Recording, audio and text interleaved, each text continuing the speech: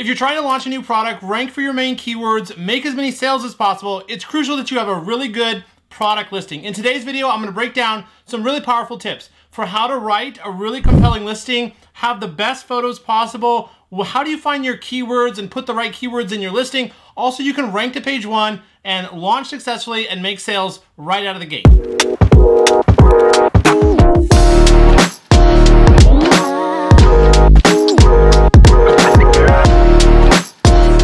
Welcome to the channel. If you're new, welcome back. Those of you who are my subscribers. My name is Ryan Newton. I'm a full-time Amazon FBA seller, mentor, and coach. Right here on this YouTube channel, I release weekly videos covering everything Amazon, e-commerce, and NFTs, and self-development. If you enjoy those types of videos, do me a favor right now. Head on down and press subscribe.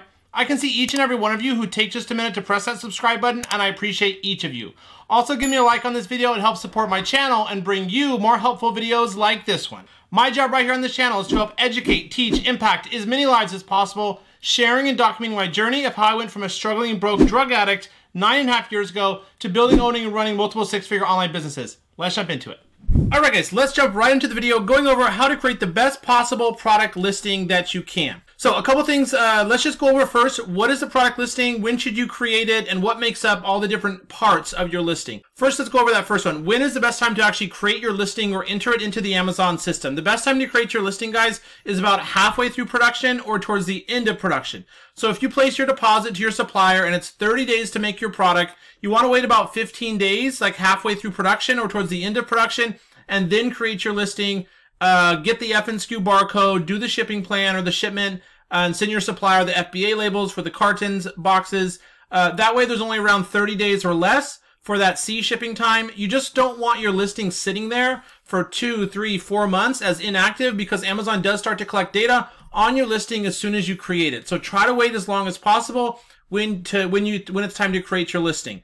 I recommend towards the end of production is fine, halfway through production, and then it's only about 20 to 35 days for fast C shipping for your products to come from China to the Amazon warehouse. So wait, towards the end of production to create your listing. That way there's the least amount of days in between when you create your listing and when the products get to Amazon and you launch.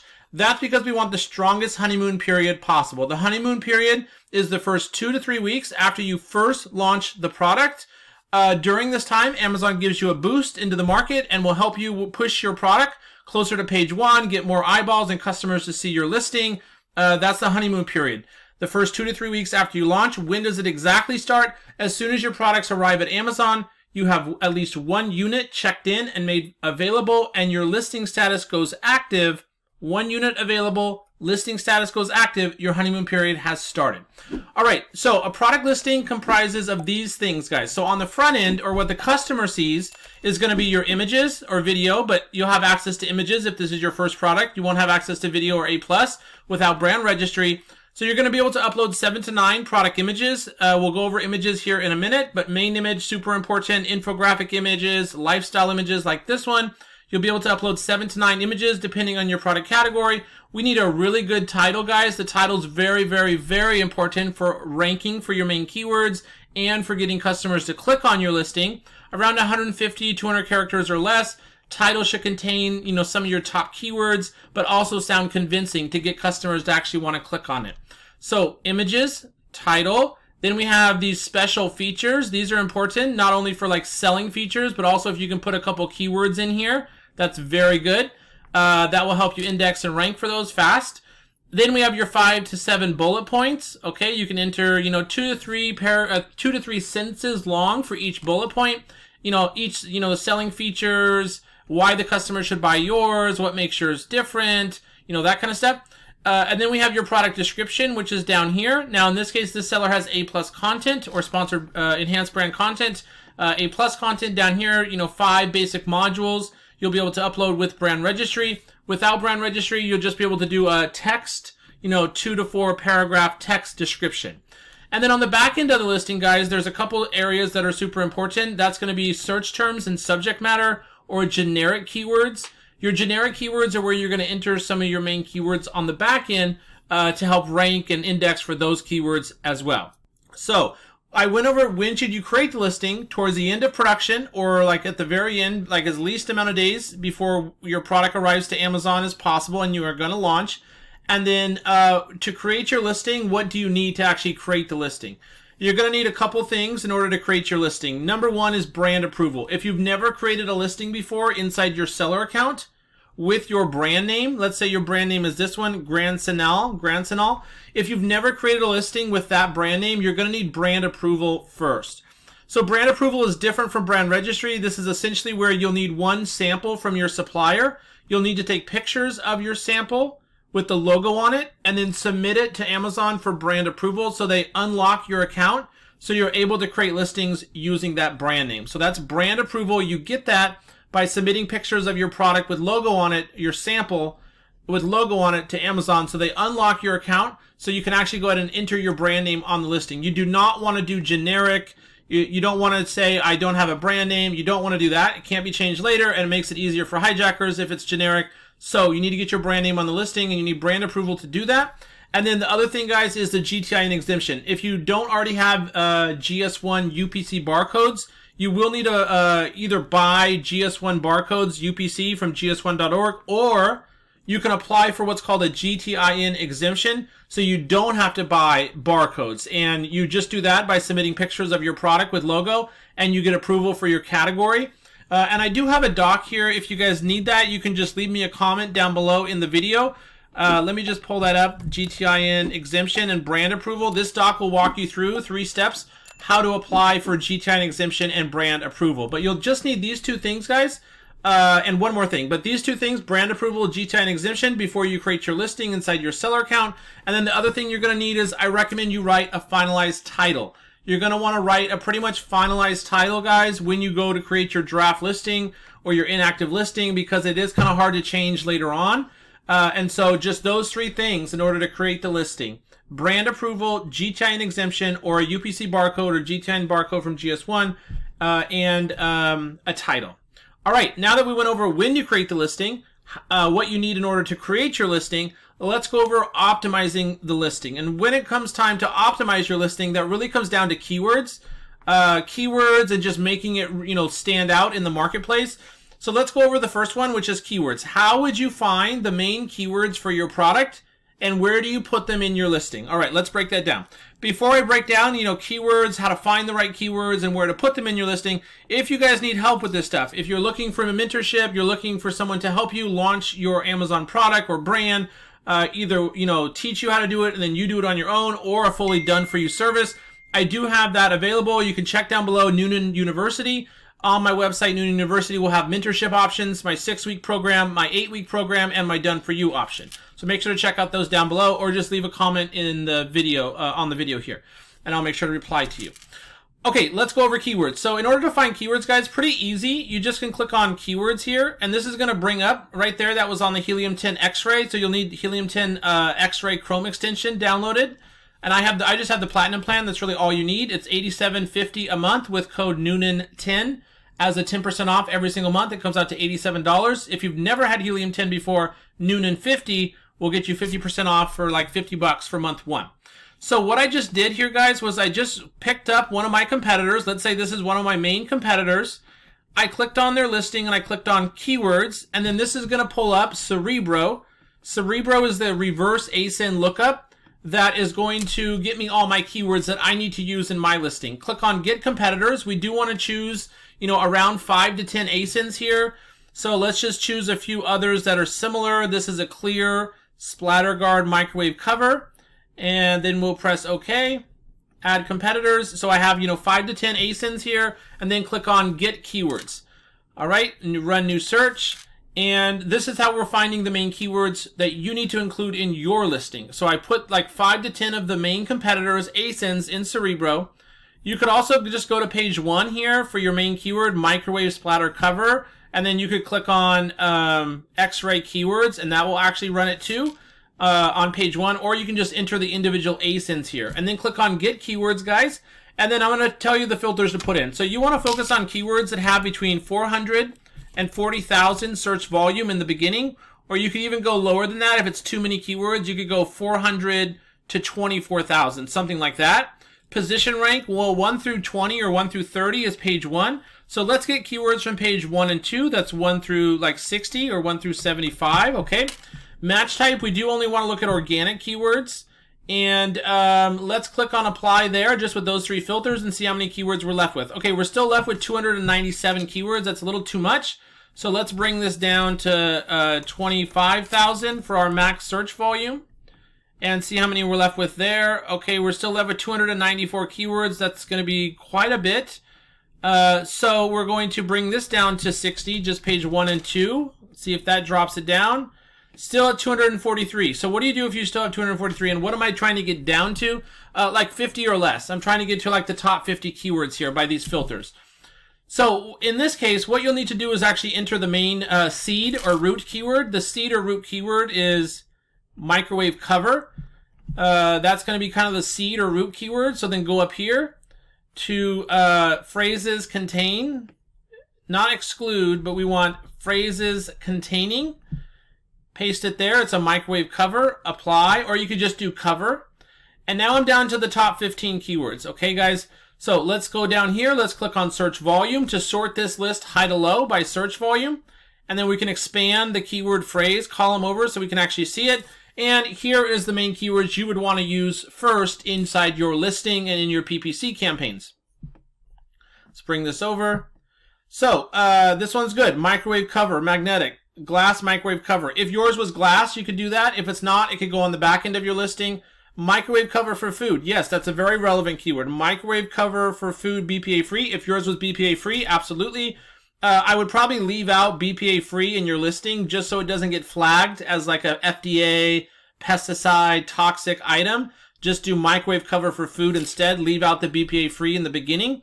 Glass microwave cover. If yours was glass, put it on the front end of your listing in title, bullet points, and photos. If it's not, put it on the back end of your listing. Collapsible microwave cover. This would probably go in PPC as broad and phrase in there. If yours was collapsible, you could put it in your listing. Microwave cover 12-inch. If yours was 12-inch, you could put that in your bullet points, maybe in your title, in your images. Splatter guard microwave cover, relevant, good. Small microwave cover, maybe. Microwave cover, BPA free, yes. Magnet microwave cover for food. If yours had a magnet, absolutely. But why are these the main keywords? Because they contain the seed or root keyword, microwave cover. That's kind of the main thing here. So these are the keywords you would want to use first inside your listing. Now I've got about 9. I need about 10 to 20 more. So I'd probably have to go up here and like remove the filter microwave and just do cover and see what I'm left with, because I want to get around 20, 15. Yeah, here's 47. That's a lot better. So these would be kind of the main keywords you'd want to use. Microwave plate cover, microwave food cover, microwave cover magnetic, plate cover. Okay, so how do you pick your title keywords? Okay, highest IQ score, the higher the better. Search volume, the higher the better. Search trend, higher the better. Competing products, the lower the better. CPR, the lower the better. Title density, the lower the better. So here, guys, in this case, you have microwave plate cover. It's got 6,600 search volume. It's got 1,000 competing products. It's got 13 title density. What does that mean? That means 13 other sellers or competitors are using this keyword in their title, versus this one, microwave cover magnetic, still has good searches, 3,000 a month. There's only one seller, title density 1. There's only one other seller using that keyword in their title. So you would want to use this keyword in your title instead, versus that first one to rank for it easier. So the lower the better for title density. Same thing with this one, only 3. That's going to be a lot easier to rank for versus this one, plate cover, with 18 sellers using it in their title.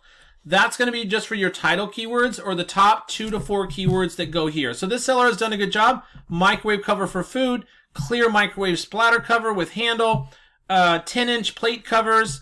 Okay, they've got a bunch of keywords right there. Really good left to right in relevancy. They're good. I really like the keywords that they've used there. Those are really good keywords. And then I also like the second half of their title because they've put some main selling features in here. Kitchen gadgets and accessories. That's kind of broad, but it's good. I think it resonates with customers. House essentials for new home gifts. You know, all that's good. So I like that.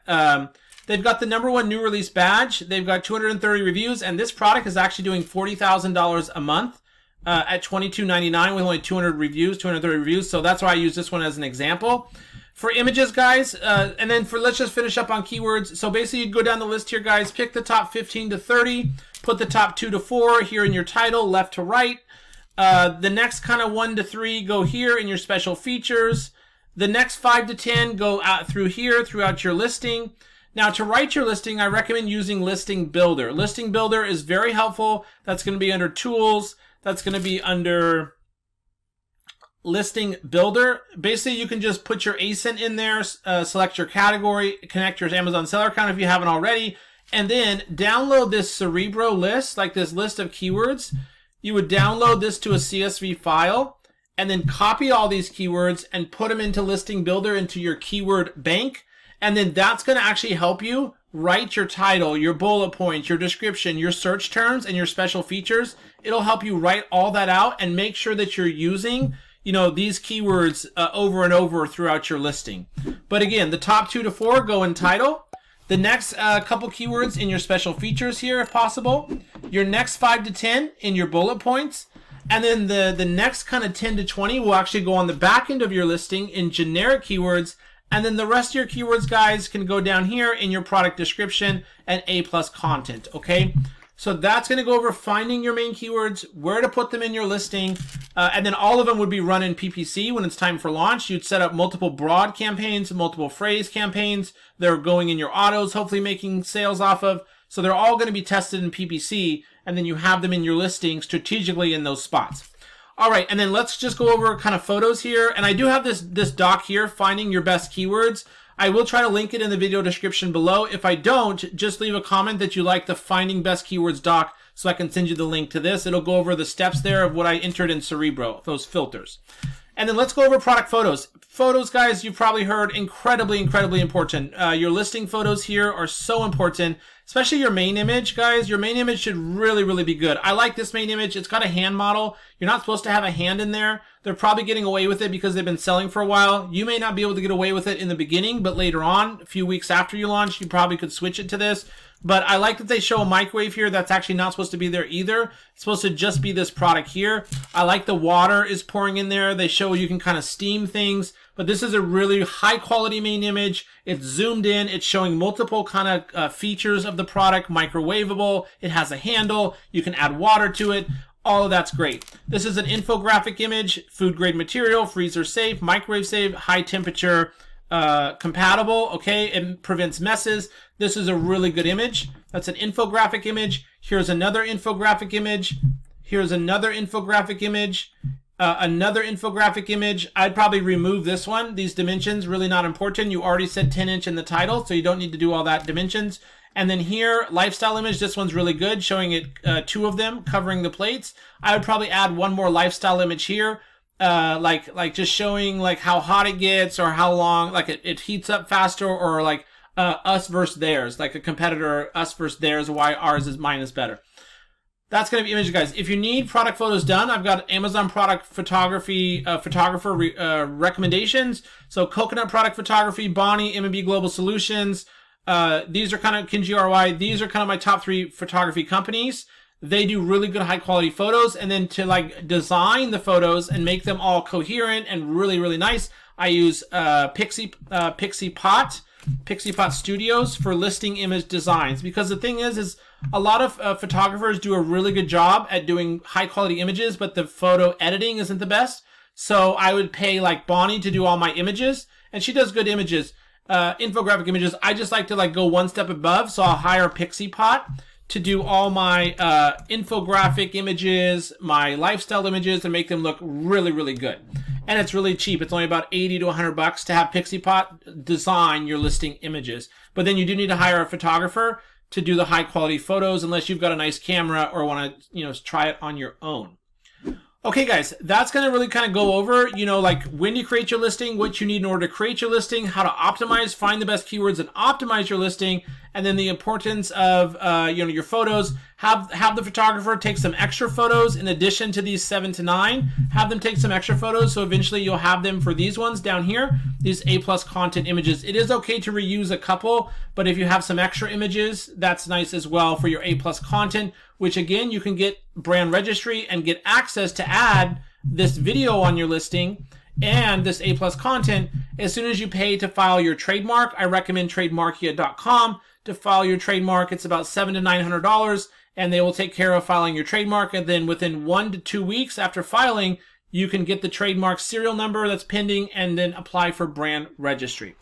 All right, guys, that's going to wrap up today's video, optimizing and having a really good listing. One final thing, we have the holidays coming up in Q4.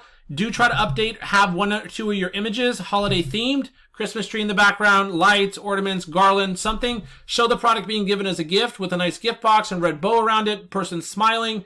That's going to be really helpful for Q4.